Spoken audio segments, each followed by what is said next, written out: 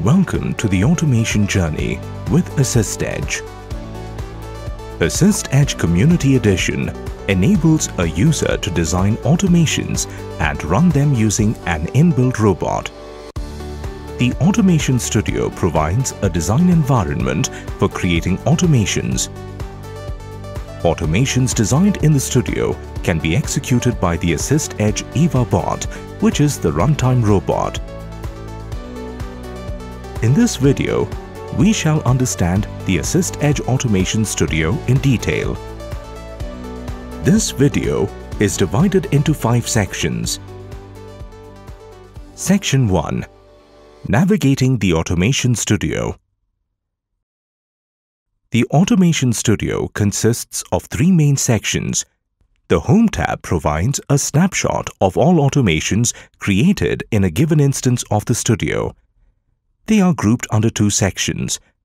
The My Processes section displays all the automations created by the logged-in studio user, and All Processes section display automations deployed and published by other studio users.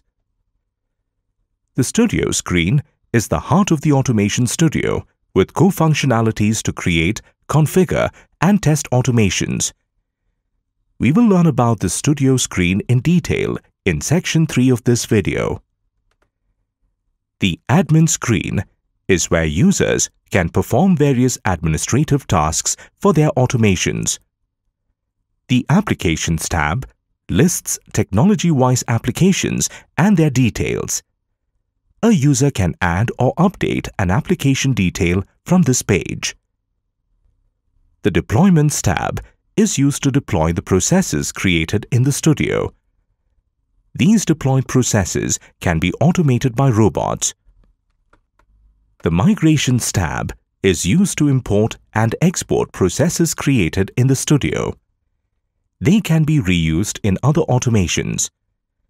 The Bots tab is used to add and maintain process bots and microbots. Microbots are reusable functional components for micro-functionalities, and process bots are bots which can be used for reusing an entire process along with its metadata.